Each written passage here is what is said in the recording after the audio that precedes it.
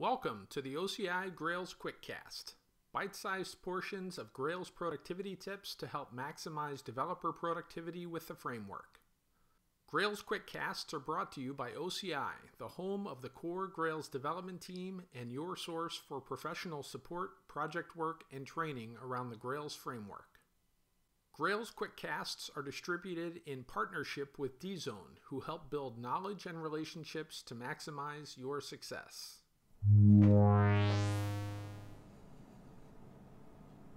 My name is James Kleeh, and this is a Grails Quickcast on using the Angular Scaffolding in the Grails 3.1.x application.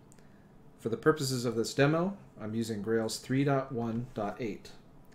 The first step is to create the application you wish to use the scaffolding in. We will create a blog.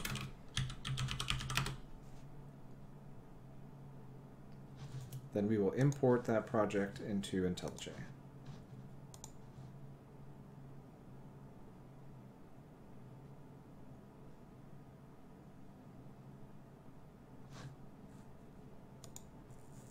The first step in getting everything to work correctly is to add a dependency to the scaffolding plugin itself.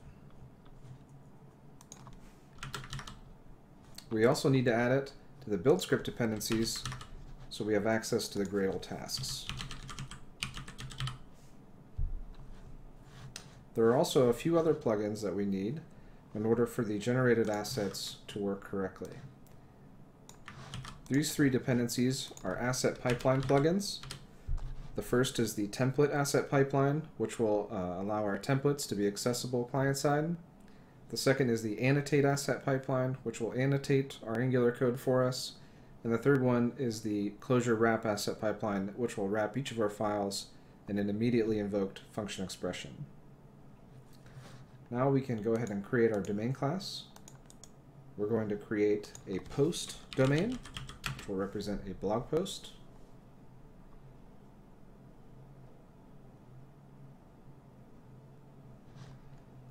And we're going to give it a title, a body, and a date published. Now the easiest way to expose a REST endpoint for this domain class is to annotate this domain with @resource. And we will specify a URI of /post, and we're also going to specify formats of JSON. In Grails 3.2, this will no longer be necessary because JSON is the default format.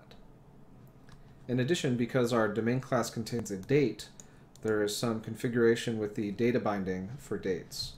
The default format that Angular uses is not supported by default, so we can fix that with some quick configuration to add that format to our config. Great. Now the next step is to actually generate our code. To do that, we run the ng generate all command and pass in the fully qualified domain class name.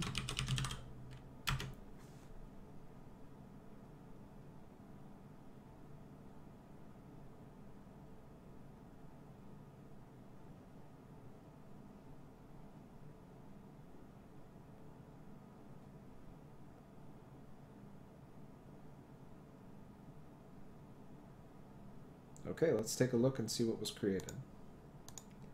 It created this My Blog folder with two subfolders that represent Angular modules.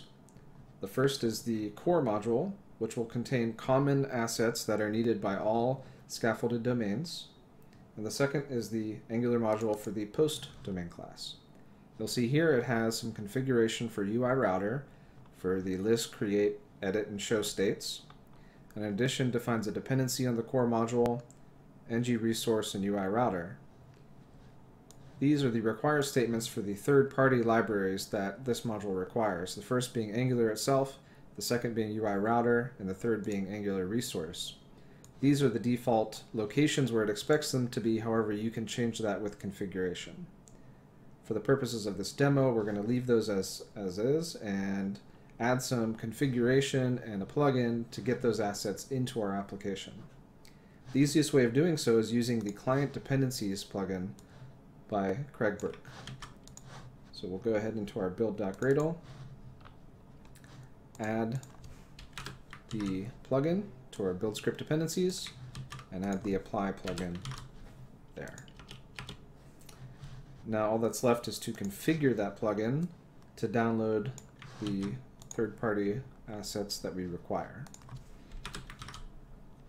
So we have dependencies for Angular, Angular Resource, and Angular UI Router. So now that everything is configured, we have some additional steps that are needed to fix the default application.js file. By default, it has this require tree dot, which will bring in all of these assets, but it will bring them in the wrong order. So what we need to do is change this to require our post module.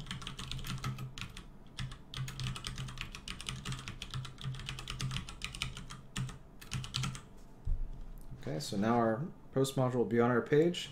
Now all that's left is to configure our index.jsp so that everything will work together.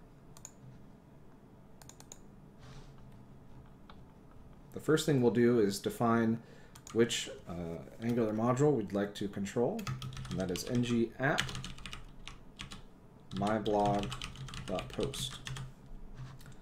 Next, we need to give a place for the router to put the templates. We do that with the UI view directive.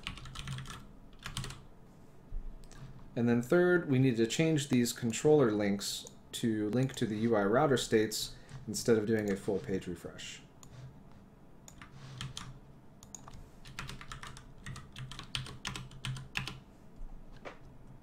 And that should be all that's required. So now we're ready to run our application and give it a try.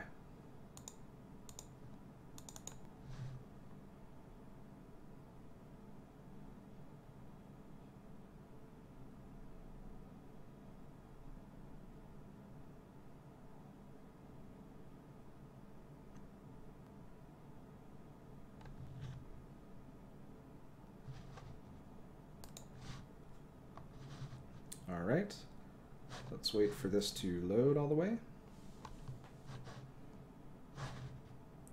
And we'll click on Post Controller, and instead of doing a full page reload, we'll see we have the post list.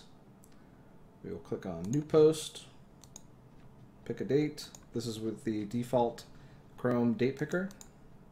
Give it a title and a body, and hit Create, which takes us to the show page. We can edit that post, pick a different date, hit Update. We can go to our post list and see the post is here, and click on the ID to show it again. We can also delete the post, yes for sure, and that's that. So this has been a quick demo with a very simple domain. The supported data types and associations should be very similar to the Fields plugin. If you have any issues or questions, feel free to visit our Slack or post an issue on GitHub. Thank you. Thank you for watching this episode of the OCI Grails Quickcasts. For more information on how OCI can help you with Grails or any of these other practice areas, visit ociweb.com or contact us at info@ociweb.com. Follow our Twitter accounts @ObjectComputing and @GrailsFramework. Also, read regular updates on the OCI Grails Team blog at grailsblog.ociweb.com.